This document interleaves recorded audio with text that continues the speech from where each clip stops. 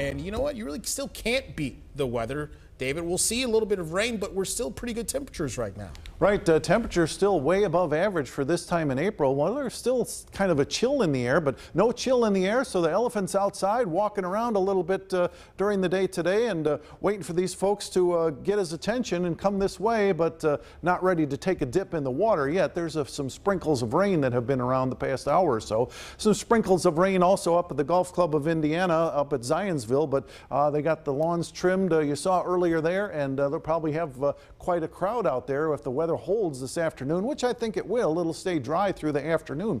Right now it's bouncing back up to 70 degrees. It was down in the 50s, and then the rain came in, knocked it to the 60s, and now we're back up to 70 degrees. And the allergy tracker, well, I know some sneezing going on out there. There's a high tree pollen and a high mold count in the atmosphere around Indiana right now. Here's our setup. Another very warm day at when you consider the average high is about 60. We'll be into the 70s this afternoon, and those chances for showers, well, they'll return. We got rid of that first April shower that moved on through, dissipated and dried up, but then we're in for a showery weather period right through Saturday. But I'll show you why the temperature is not going to cool off even though the rain moves in and moves out.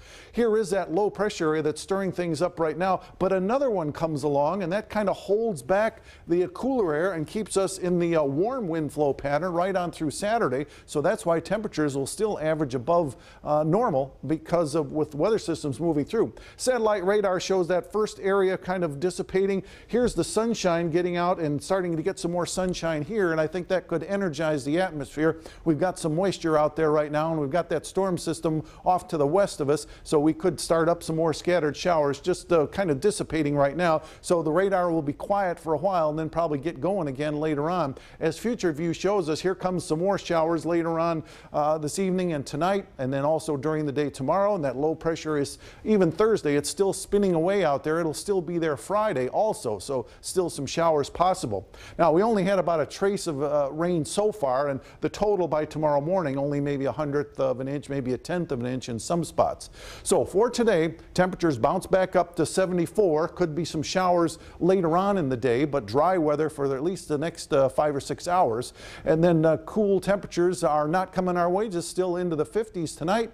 60s again for the high temperature tomorrow, with those periods of showers coming up over the next 3 days. But we've got a few more hours of dry weather out there today.